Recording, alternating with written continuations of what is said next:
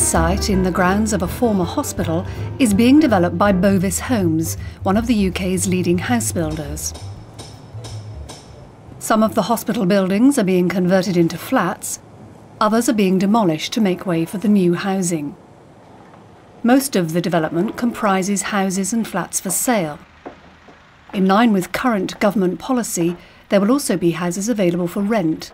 These will be owned and managed by Knightstone Housing Association. Even though the old hospital buildings were demolished and the land cleared by a specialist contractor, extensive site investigation was still required to assess potential problems in the ground, mostly caused by old foundations and basements. On those parts of the site where there were no former buildings, mostly the hospital gardens, strip foundations were used. In the UK, strip foundations are by far the most common type of foundation. It's basically a strip or ribbon of in-situ concrete running under all the load-bearing walls. These will normally include the external walls, the party walls, in other words the shared walls between dwellings, and possibly some or all of the internal walls. Nowadays, trenches are nearly always excavated by machine. The surplus excavated material can be used for landscaping or can be carted away to landfill sites, usually former quarries. Carting material off-site can be very expensive, especially in towns and cities. On industrial brownfield sites, there's also the potential hazard of contaminated ground. Whether it's carted away or left in place, contaminated ground can be an expensive problem. The depth and width of the strip depends on the building load and the nature of the ground. In many cases, strip foundations don't need specialist design. The width can be determined by referring to a table in the building regulations. The ground here is mostly firm clay. This generally provides a good foundation as long as the trench is deep enough to be clear of any seasonal changes. Clays swell and shrink depending on their water content. At shallow levels, this can cause potential foundation problems. The concrete for the foundations is ready mixed. This ensures good quality control. Concrete in its simplest form is a mix of cement, sand, stone and water. Its properties and strength can be altered by varying the proportions of these ingredients. The building regulations require foundations to be at least 150 mm thick, although in practice they're often much thicker than this. In fact, on some sites, the trenches are virtually filled with concrete. This produces substantial savings in block work. The concrete is tamped to give a level, even surface for the bricklayers. Tamping also helps to consolidate the concrete by bringing surplus air and water to the surface. This foundation contains steps. It's still a strip foundation. The steps are used on sloping ground and help keep excavation to a minimum.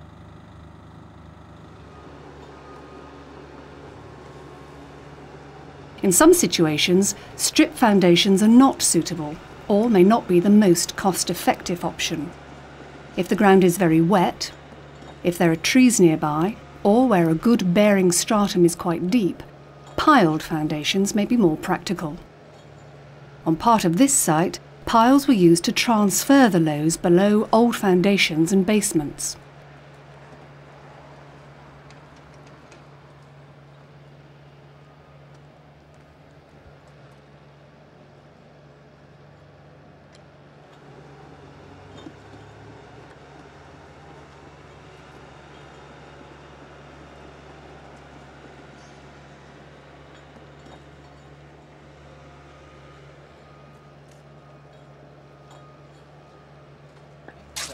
Below ground level, there's little point in using brickwork.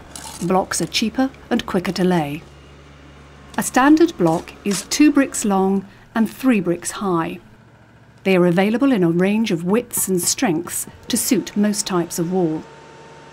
Blocks are made from dense or lightweight concrete. Both can be used below ground, but dense blocks are normally cheaper.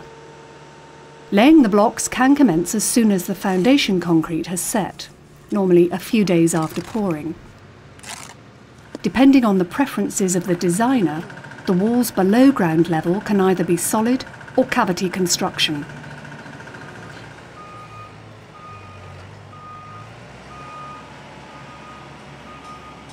While building the walls, the bricklayers must form openings for water and drainage pipes.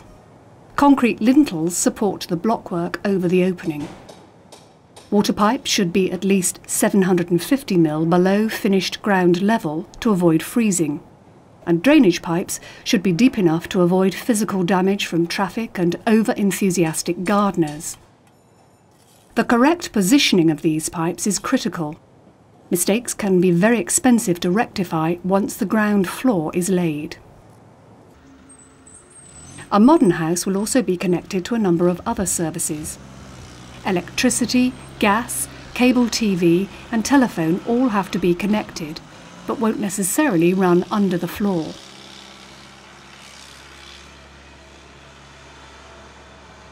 A damp-proof course, DPC, separates the substructure from the superstructure. Nowadays, these are usually made from flexible materials such as polythene. As its name implies, the damp-proof course acts as a barrier to ground moisture. The ground floor is a suspended concrete floor. It's a series of precast concrete beams with an infill of polystyrene blocks supporting a poured concrete topping. The beams are factory-made and are reinforced with steel rods. They're man-handled or craned into place and sit on the DPC. The beams are supported by the external and party walls and are not in contact with the ground beneath. The polystyrene infill blocks are easy to handle and install. They also provide very good thermal insulation.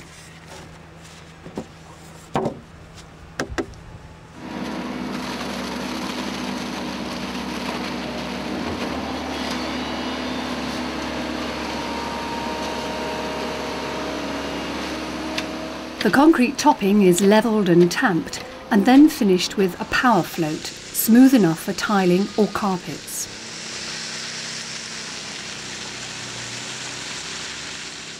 Most modern ground floors are built with suspended concrete beams.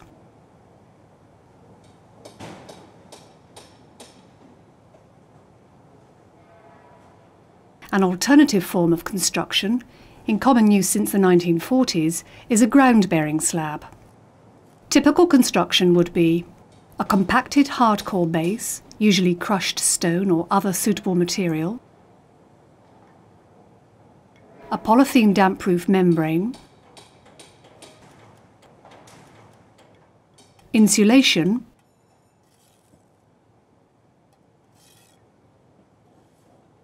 a poured concrete slab,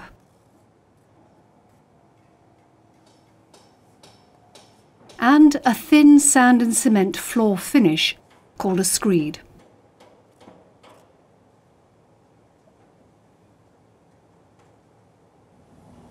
In modern housing, the walls are normally formed in cavity construction, in other words, two separate leaves. If built correctly, the cavity prevents water crossing from the outer to the inner leaf. Modern cavities are usually 75 to 100 mm wide.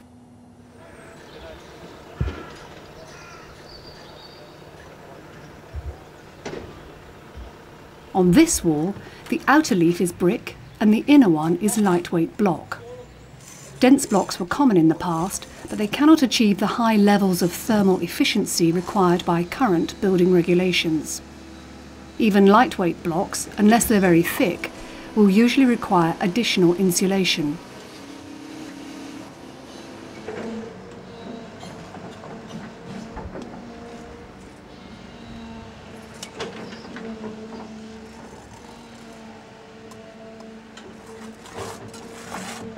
These insulation boards are made from foil-faced rigid urethane which partially fill the cavity.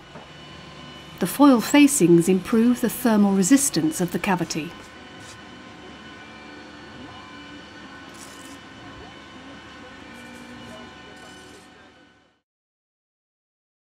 Insulation can also be in the form of insulation bats which fill the cavity, or an insulated dry lining on the inner face of the blocks.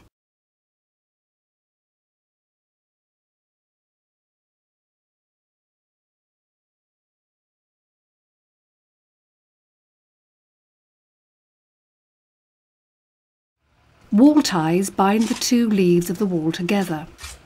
These days they're mostly made from stainless steel. Their frequency is determined by the building regulations.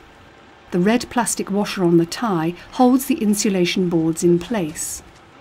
The kink in the centre of the tie forms a drip and stops water reaching the inner leaf.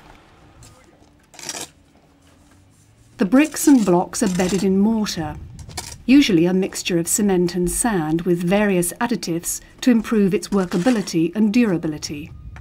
A good mortar will have adequate compressive strength, ensure the wall acts as a single structural unit, resist frost and chemical attack, keep out wind and rain. Mortar can also have a significant effect on the appearance of the building.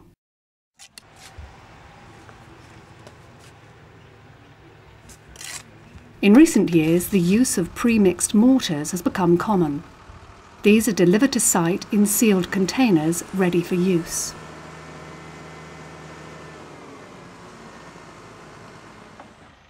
The upper floors in the houses are constructed from metal web joists. These are light enough to be lifted by hand and can often span the width of a modest house without intermediate support. They're spaced at 600mm centres and are supported either end by metal joist hangers which hook over the blockwork walls.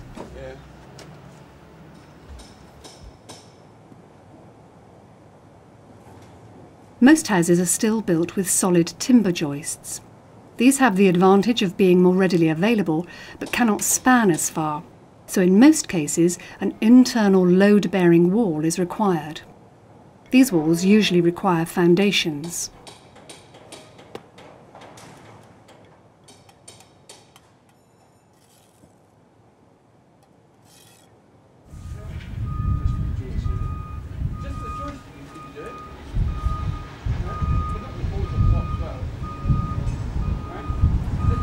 The joists are covered in tongued and grooved moisture-resistant chipboard, 22mm thick.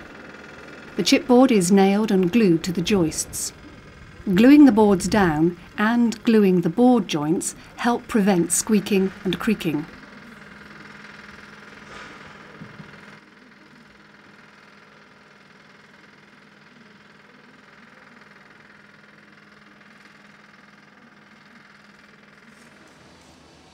Openings have to be formed in the cavity wall for windows and doors.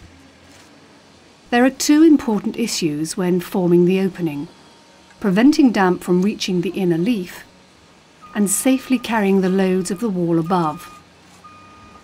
Here, the designer has chosen to use insulated plastic extrusions which fill the cavity and provide a good fixing for the window. The windows will be fixed later to prevent them getting damaged.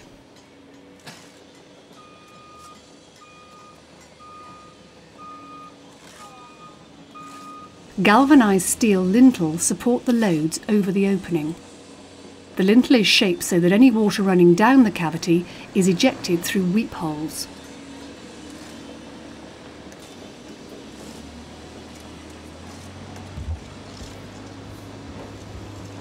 Modern lintels can also be stainless steel. In the past they were made from concrete, timber and even wrought iron.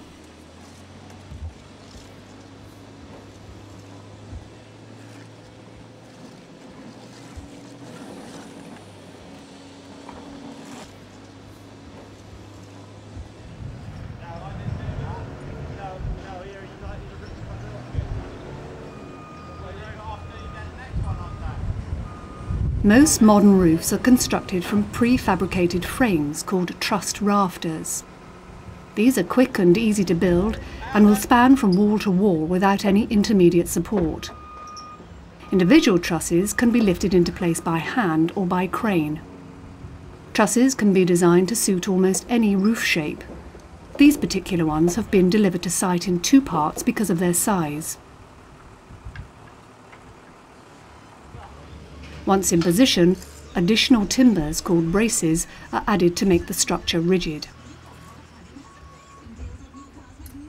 On some sites, the entire roof structure is assembled on the ground and lifted into place by crane.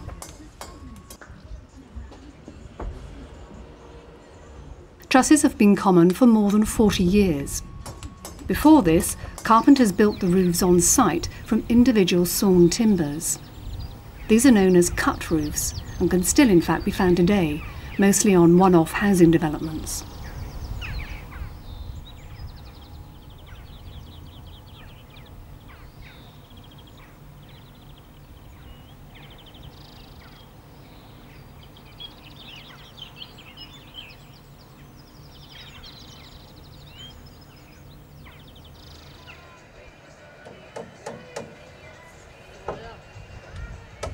Before the roof coverings can be fixed, the top of the cavity must be closed to protect against the spread of fire. Here they're using a mineral quilt wrapped in polythene. If a fire starts on a lower floor and gets into the cavity, this barrier should stop it spreading into the roof, at least long enough for people to escape. At the feet of the rafters, a fascia board provides a fixing for the gutter and supports the bottom course of tiles. Most houses have overhanging eaves and therefore a soffit board is required to hide the timbers. A good overhang at the eaves will keep rainwater well clear of the brickwork. Long-term saturation is the cause of many defects.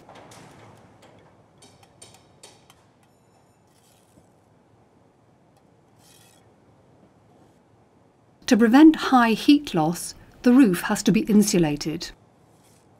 Normal practice is to insulate at ceiling level using a fiberglass quilt. Because the roof space above the insulation is cold, there's a risk of condensation. This can be confused with rain penetration.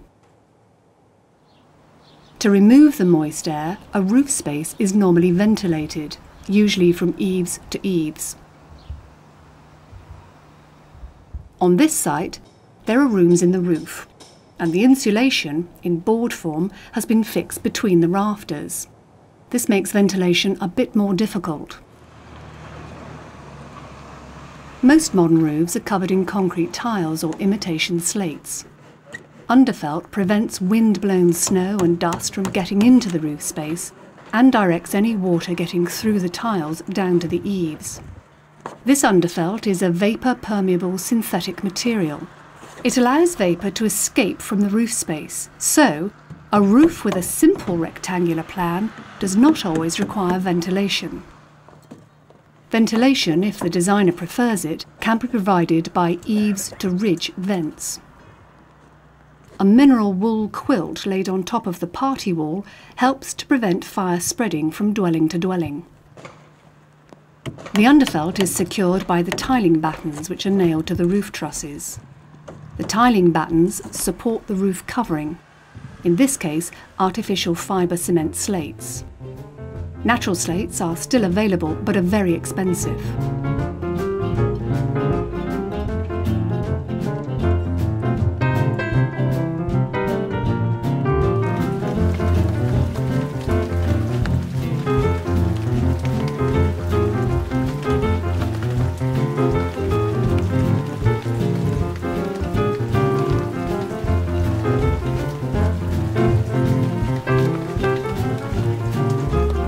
Once the house is weatherproof, the pipes and cables for the heating, plumbing and electrical services can be installed. Work which takes place before the plastering and is concealed in the walls and above the ceilings is known as first fix.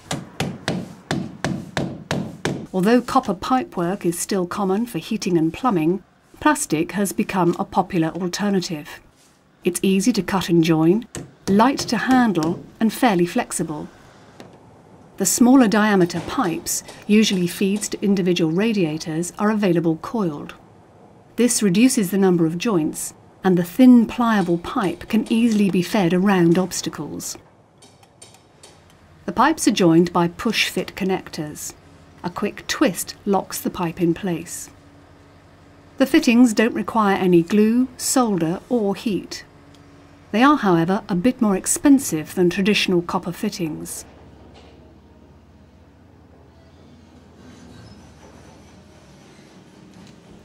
Some plastic pipes cannot be directly connected to boilers, hence the short length of copper.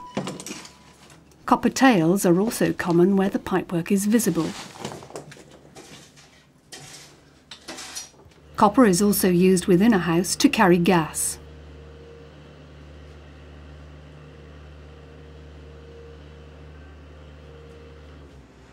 Party walls have to provide good resistance to airborne sound. Here, the party wall construction comprises a cavity wall with both leaves in dense rather than lightweight blocks.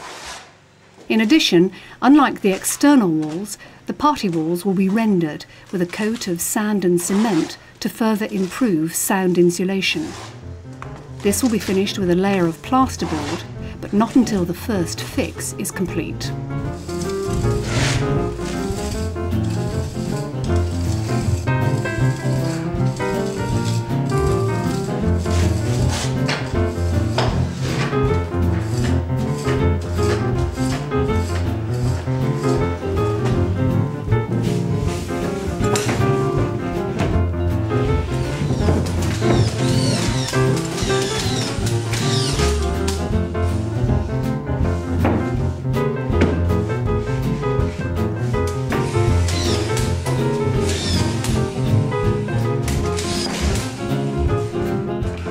Before the electrical work can start, the partitions have to be erected.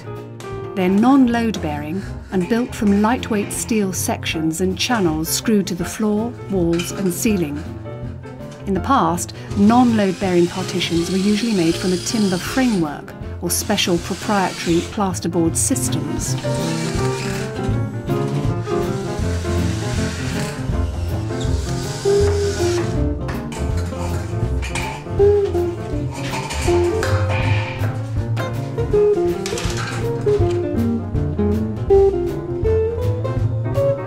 Building a staircase from scratch on site is not really practical.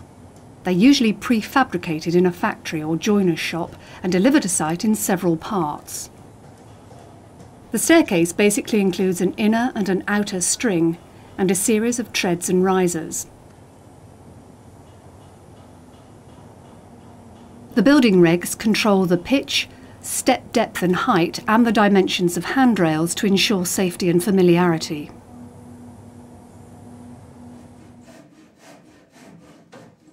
The electricity supply is metered for payment purposes and then distributed around the house from the consumer unit.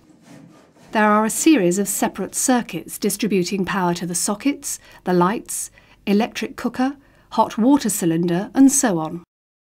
Modern installations have a number of safety features such as earthing and circuit breakers to prevent electrocution. Electrical installations were not common in new houses until the 1920s. Electricity was first used for lighting. Nowadays it's used for so many things that life without it would be hard to imagine. When the wiring and other first fix trades are complete, the plasterboard can be fixed. 40 years ago, wet plaster was the most common finish to brick and block walls, although plasterboard has been used for ceilings since the 1940s. Wet plaster is still an option today, but many developers prefer plasterboard, usually referred to as dry lining, because it's quick to fix and drying out time is minimal. Wet plaster introduces massive amounts of water into a building. This can take weeks to dry and delays decorations. The boards are usually bonded to special adhesive dabs.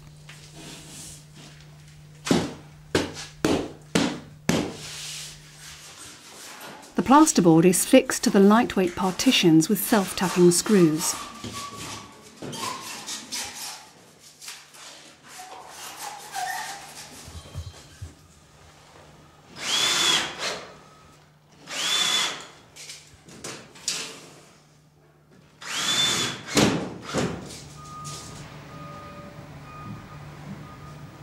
Once the boards are in position, the joints are taped and filled to give a seamless, smooth surface ready for painting or papering. Taping can be done by hand or machine.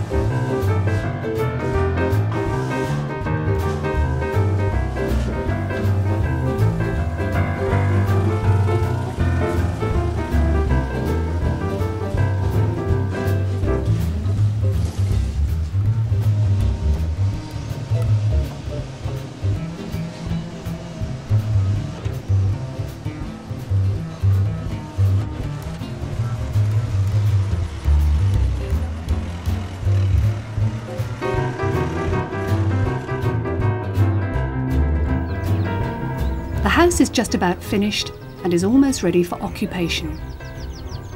This film has given a brief insight into modern house construction. Over the last 100 years, there have been many changes in the way houses are built, but most of these have been evolutionary rather than revolutionary. Walls, for example, have steadily evolved from solid to cavity. Roofs have evolved from timber cut on site to prefabricated trussed rafters.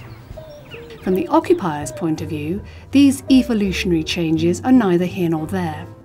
They've had little impact on lifestyle and comfort. But there is one item that has had a dramatic effect on all our lives, and that is electricity. It'll be interesting to see what changes occur over the next 100 years.